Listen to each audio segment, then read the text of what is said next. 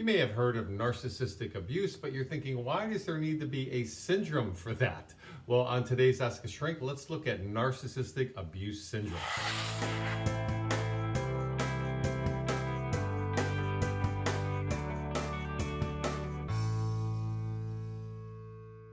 Living with a narcissist or spending a lot of time with a narcissist can emotionally begin to wear somebody down.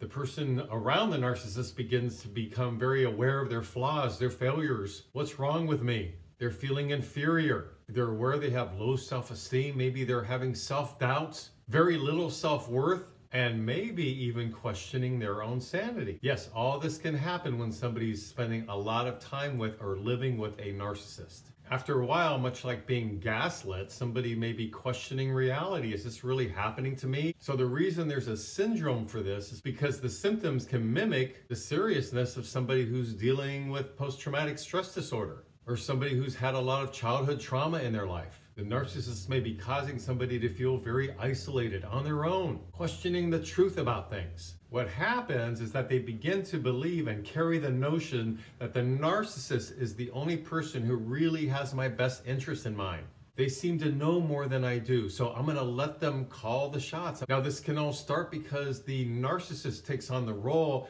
of the only person who can make me feel worthy. That's part of the manipulation that's been going on. Well, once you're relying on somebody who you believe deems you worthy, then of course self-doubt is going to grow, your self-esteem is going to lessen. With the self-doubt, you lose trust with your friends or family members because the only one you believe on some level you can trust is the narcissist. They deem you worthy. Without them deeming you, you don't feel worthy. That's part of the syndrome. And the syndrome includes making excuses for the narcissist's behavior. Letting them off the hook.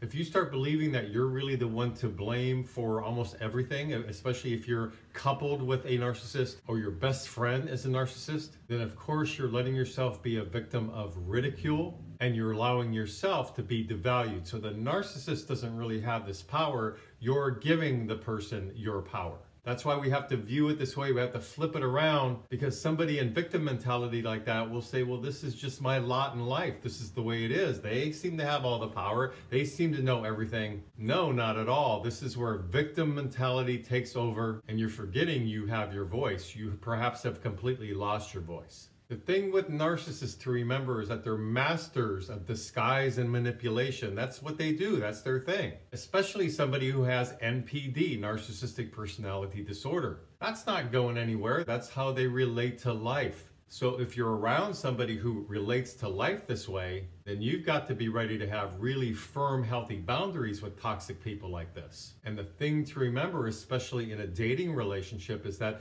the abuse can start very, very slowly. You can't even really call it abuse necessarily at the very beginning. But then it becomes a cycle and they pile it on more and more and more as they have you.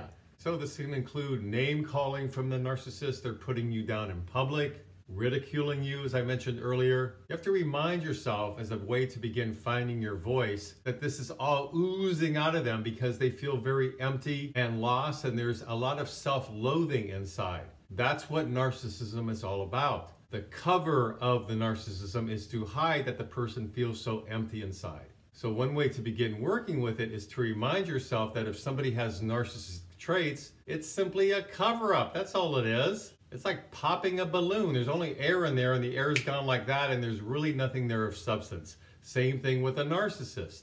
It's all huff and puff. Now, if you confront them about this, of course they're going to explode and cover up even more, and they may be quick with their wit and good with their words, so don't expect that to go away, but it's more about the understanding for you to know what's really going on, the inner dynamics. They don't have any power, you have the power. Turn it around into yourself, your own self-worth, find your voice, and you begin putting up healthy boundaries. So anytime you're dating somebody or maybe a family member you're getting to know more, if there's a sense of grandiosity, if they seem to know everything, if there's little or no empathy within them, if they have a sense of entitlement and appear somewhat arrogant about everything, like it's my way or the highway, these are all big red flags. Pay attention to these flags. So the pattern of abuse from a narcissist over time is what causes the syndrome to develop. When you think of a syndrome, it's like when we're just caught in something, right? That's the image that comes to my mind. We're just enveloped in something and we can't get out of it.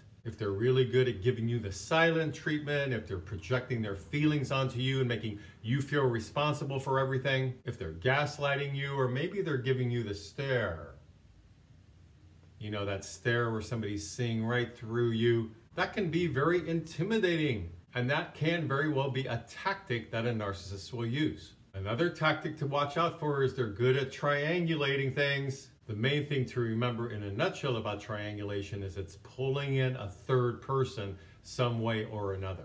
So if you feel like you're a victim to this, which you're really not, you're going to find that out right now, you can develop your exit plan. Come up with an exit plan. You don't want to spend the rest of your life like this, right? No way. Get out of there. So one possible first step is remove or stop all contact. If you have to move away, move away. If you have to get a new cell phone number, get a new number. Whatever you need to do. It's worth saving your sanity, I would think, isn't it? If it involves leaving a husband or wife, have a plan ready in terms of a bag packed, ready to go if you need it, a location already worked out, a good friend that you figured out how you can manage this together, some money put away for yourself when you need it, when you're out. Yes, you may have to be in contact to a degree, but keep it very minimal, just small talk. Don't divulge anything. Block them on social media, but if they find a way to track you down, then stop all social media. You have to do what you need to do for yourself to reclaim your life. Sometimes, especially initially, that may seem like difficult steps, but if it means starting a new life, turning a new leaf, finding out what you're all about, and getting away from this type of abuse, then it's going to be very well worth it. Then the momentum is now with you towards your new life. You have to get the momentum going one way or the other. Love to hear any feedback you have about this topic. Please feel free to comment below. Please subscribe to my mental health YouTube channel if you like these kind of videos. And until next week, this is Brad Shore signing off from Ask a Shrink.